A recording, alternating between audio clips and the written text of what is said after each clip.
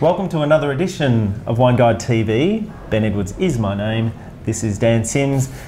Today we are going to be discussing something that's a bit topical, a little bit interesting. Just recently the Langtons number 5 classification was released, wasn't it? Yes, number 5. It's a big one. Now obviously this is a classification, I suppose, based on the auction prices. Yeah, Langtons is an auction house. Yes. That's what they do. Since 1990 what they've done is they've released a chart of outstanding, excellent, distinguished producers. And so what we thought we would do, given that there's been a little bit of movement at the top of the tree, which is great to see because, you know, it can't remain static. We'd celebrate a little bit of that, but we'd also talk about the context of why and also some of the things that we like and maybe some of the things we're not that keen about. So we'll go through the wines and see.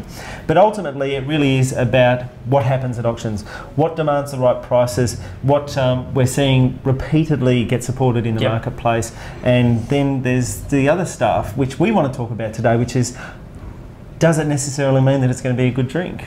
Well, we can start with this, which is the Grosset Polish Hill, and this made it up. This made a jump, didn't it?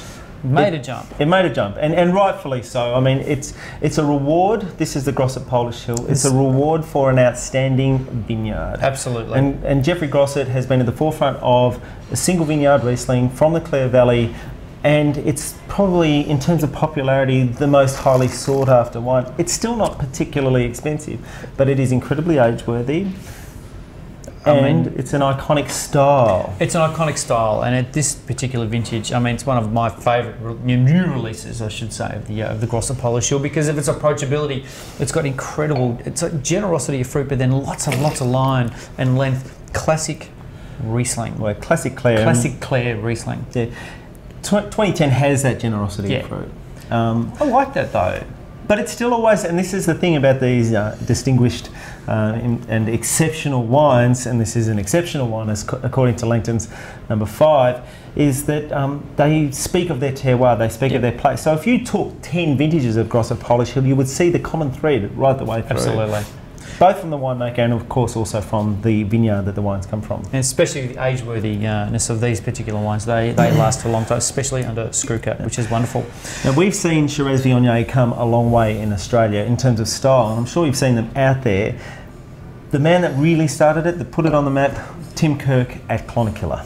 I mean, I absolutely adore this wine. This is one of my all-time favourite Australian Shiraz. In fact, I mean, I'd almost go to say these two Shiraz right here are without doubt with two of my favourites. I can't help jump the gun because it's hard to sort of put these two together. But I mean, this particular one is absolutely super from start to finish. Pick it up. It's just these layers upon layers of complexity. And this again went up in the Langtons Classification, and rightly so. Yeah, and got into the exceptional. Now this was given 97 points by James Halliday. Well, actually by me and James Halliday, Australian Wine Companion, and rightly so. An absolutely beautiful wine.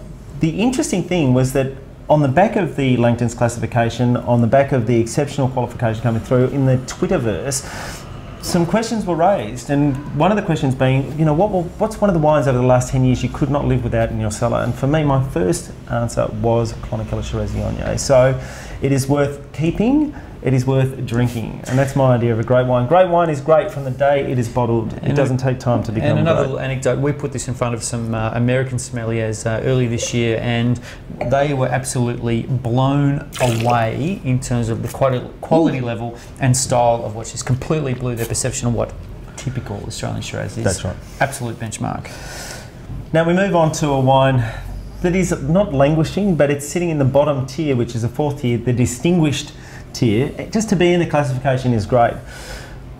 In our not so humble opinions, we believe that this wine, based on its quality and its ability to produce outstanding, exceptional single vineyard wines, Mount Langi is right up there in terms of quality. It's not on the classifications, and still at its relatively low price of around $85 retail. 45-year-old vines, beautiful site in the Grampians, wonderful winemaker Dan Buckle. What do you think of the wine, Dan? I mean, come on. It's really, as I said, I was jumping the gun. These two wines side by side are, for me, the pinnacle of what great Australian Shiraz is at the moment. This recently also got in Nick Stock's Good Wine Guide. It was the Shiraz of the Year. And Excel at all, basically the 07 and 08 sold out basically overnight.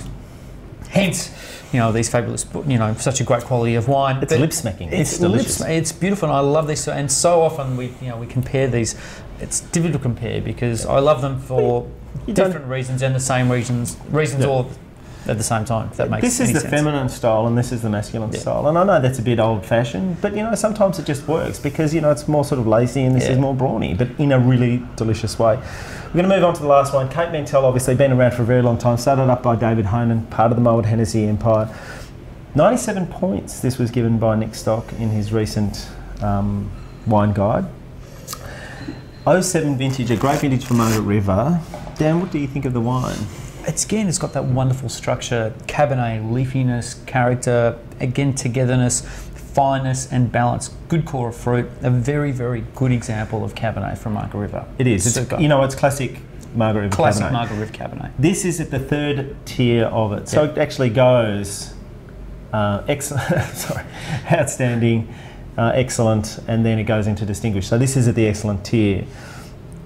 Not bad wines, huh? Very good wine. If you need to know more about Langtons, you can find out more about it at langtons.com.au. They've also got an app you can download for those of you with iPhones, which is most of us these days.